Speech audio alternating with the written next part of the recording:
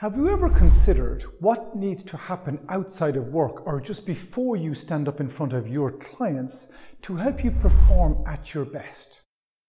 What I've discovered is what I do outside of work or what I do just in advance of standing in front of an audience, because that's what I tend to do a lot of, what I've done just before or a good bit before directly impacts how I show up for them and critically how I perform. I remember like over 20 years ago, I used to turn up for work very physically unfit and maybe not in my strongest mindset for success and for business. In my late 20s, I started to exercise and immediately I started to see an impact.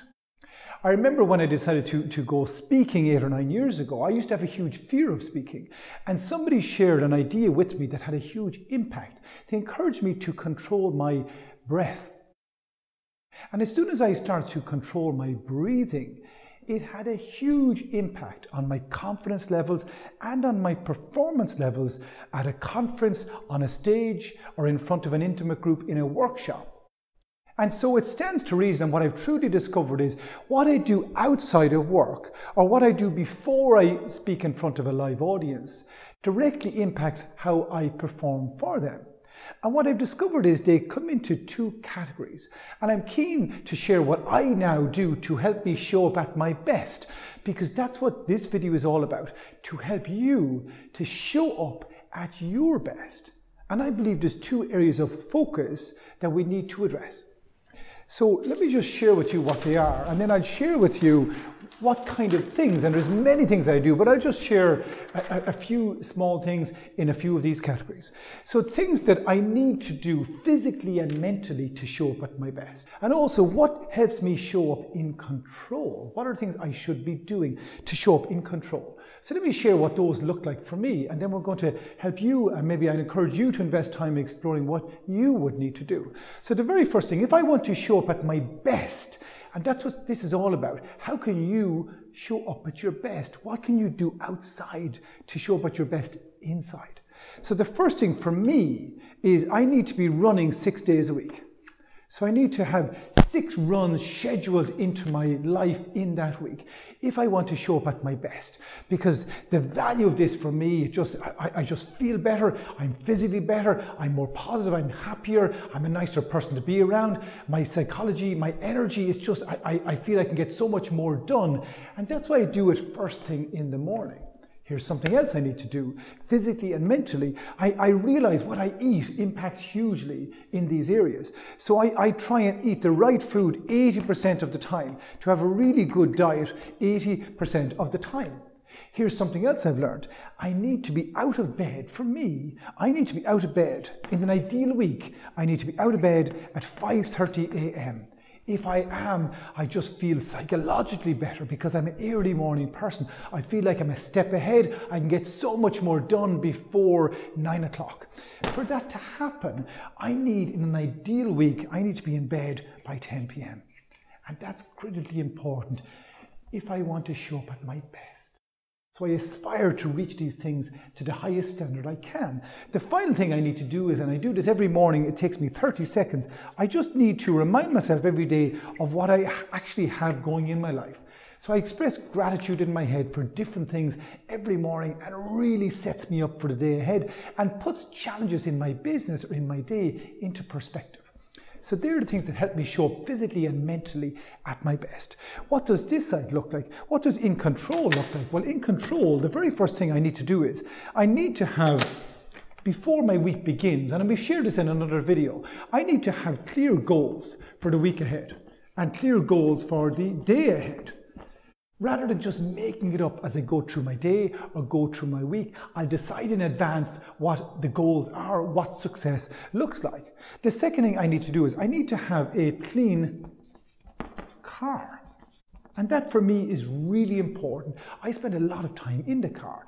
Now, if I'm getting into my car 3 or 4 times a day and it's cluttered and it's full of stuff, it just feeds into my thinking. Whereas if my car is nice and clean, well then it feeds into my thinking in a very, very positive way. For me, I typically will work Monday to Friday. I need in advance to have 5 shirts ironed. You're saying, Jerry, you go into that kind of detail, but it's really simple.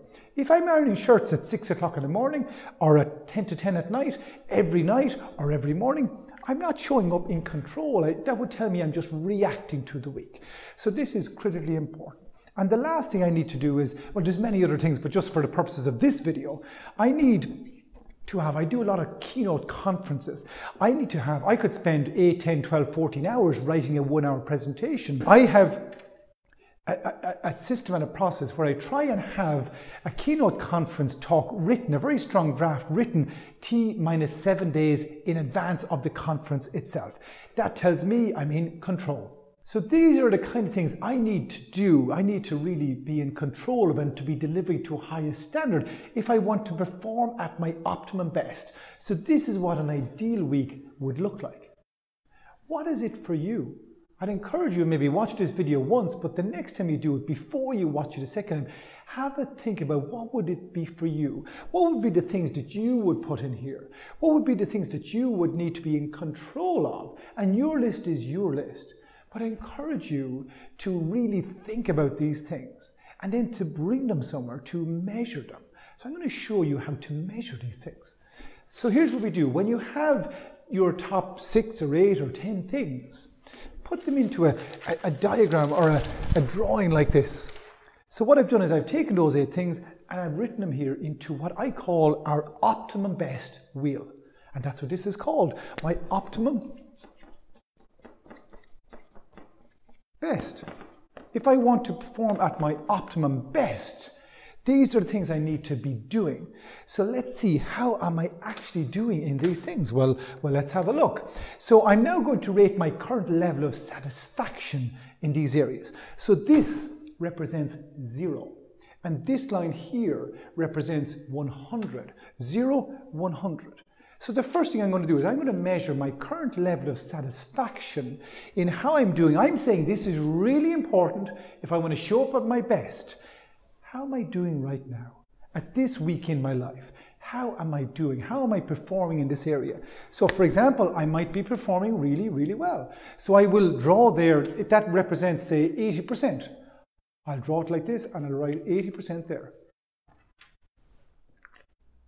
5:30 a.m., how am I doing with that? Am I doing it 5 mornings a week? Am I doing it 2 mornings a week? Well, I might rate myself, depends on where I am at any moment in time, I might rate myself at, say, 70% in this. I'm doing it 3, maybe 4 mornings a week, but there is room for improvement. So I might rate myself at 70% there. What about diet? How am I doing with diet? Well, just in the last week or 2, I've slipped a little bit, so I might only, let's draw that there just to be a true replica. I might rate diet at about, say, 50%. I'm good, but there's lots of room for improvement. Gratitude. Let's imagine I haven't done that for the last 2 weeks, or maybe once in the last 2 weeks. I might rate myself at 10% there. Now, here's the thing. I'm saying these are really important. I'm saying these help me show up at my best. Now what I'm doing is I'm rating how I'm doing in reality. Clear goals, how am I doing there? Let's say I give myself 30%. We fill 30%. What about a clean car? We'll say 35%. Fill that in.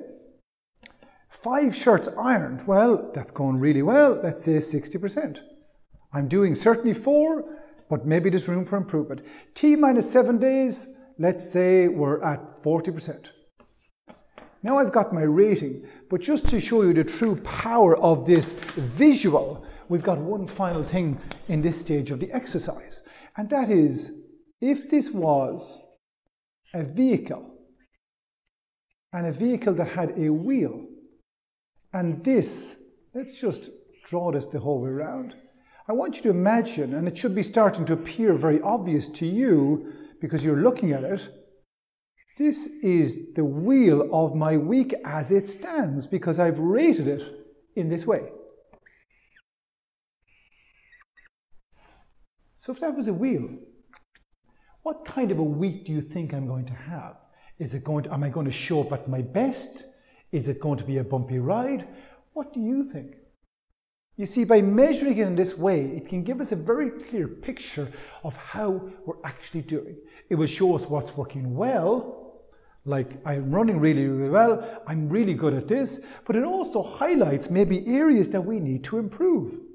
And you see, I've said that these things are really important.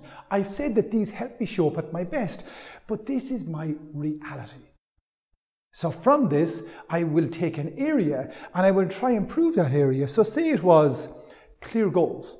I might ask myself, what would I need to do next week or the next month to grow that from 30 to 35% or 35 to 40? And then I will set a goal to help me achieve that. That's how we get better. It's not rocket science, it's very straightforward, but it's only by doing it this way that we can really see, well, actually, you know, if I did these things to a higher level, magic could happen in my week. I could show up so much better because I've said these are the most important things. What's on your list? I encourage you to invest time in figuring out what do you need to do to show up physically and mentally at your best. What do you need to do to show up in control? And take them, put them into a wheel, measure them, come up with a goal, follow through on that, and I'm very confident that you will start to show up even better than you're presently doing.